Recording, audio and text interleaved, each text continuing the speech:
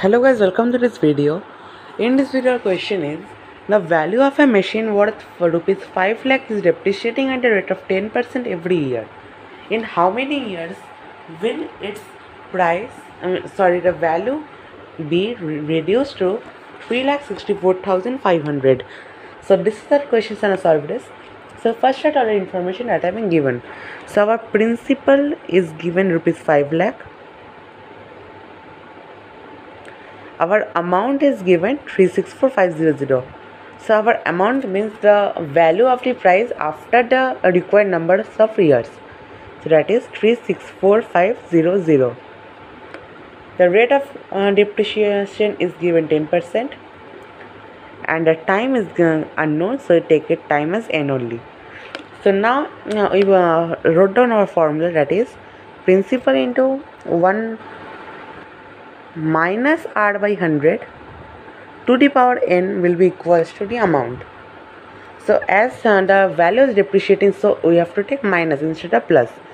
So now we put down our values. The principal is 5 lakh into 1 minus rate is our 10 by 100 to the power n is equals to the amount, that is 364500. So here we cut first 10 and plus zeros and 0. So now we take this 5 lakh to this side, so as it is in multiplication here, it will go for division to that side. So 1 minus 1 by 10 to the power n will be equals to 364500 by 5 lakh. So first we cut the zeros. So now cut these two numbers by 5 we cut.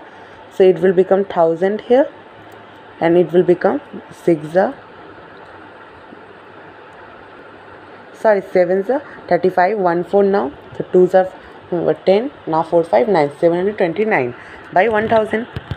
So now 1 minus 1 by 10 to the power n will be equals to 729 by 1000. So now we solve this side, so it becomes 10 into 1 minus 1 to the power n is equal to 729 by 1000. So now it becomes 9 by 10 to the power n is equal to. So now we have to think of such a number to which 9 power will be equal to 729. So that means we have to multiply 9 until we got this number. So 9 into 9, 81. So now 81 into 9, that is 9 1 9, 9 is 72. So I got this number. So 1 times 9, 2 times 9 and 3 times 9. So that means 9 to the power 3 will be equals to this number. So 9 by, now this number we can easily identify by 10 to the power 3 is equals to 729. So 9 by 10 to the power n is equals to 9 by 10 to the power 3. So both side bases are equal. So we cut the base. So only remains n is equals to this 3.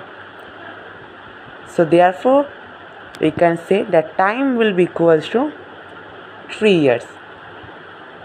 So this is our final answer for this question. So guys, thanks for watching this video and please subscribe my channel for more solution.